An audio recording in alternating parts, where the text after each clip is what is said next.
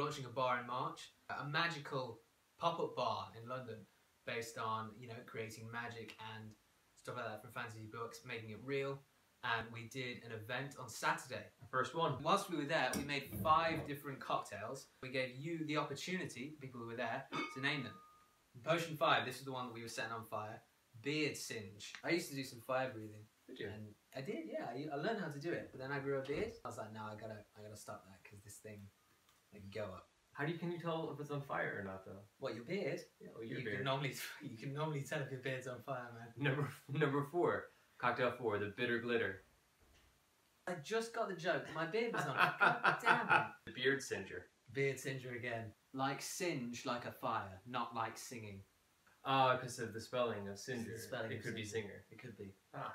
Oh, this is a brand new one. Dragon Blood.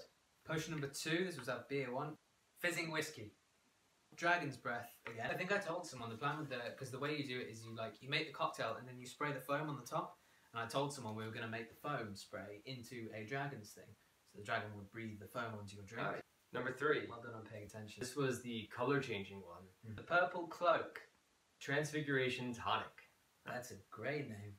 I love the alliteration. Potion number 1. This was the bubbling one. It was hot and it was bubbling. It had dry ice. Dragon's Breath. Cauldron full of hot love. The spicy cauldron. It was spicy. It was served from a cauldron. Beasley's Tweezle. You'll bowl them over. Christmas in a cauldron. It says you'll. It says you'll bowl them over. As in, you'll love. Christmas you'll. I thought that was worth it.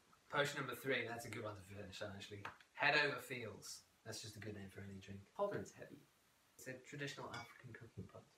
If you haven't already, get yourself over to www.cauldron.io. Get yourself some tickets. As I say, we're going to be doing some cool potions class, and we're opening up in March. If you buy your tickets before December 1st, you'll be in the running for our focus group for making our collaboration beer with 4 Pure. So we're picking 15 people out of the list of people who buy tickets before December 1st to be part of that. So make sure you buy your ticket at thecauldron.io.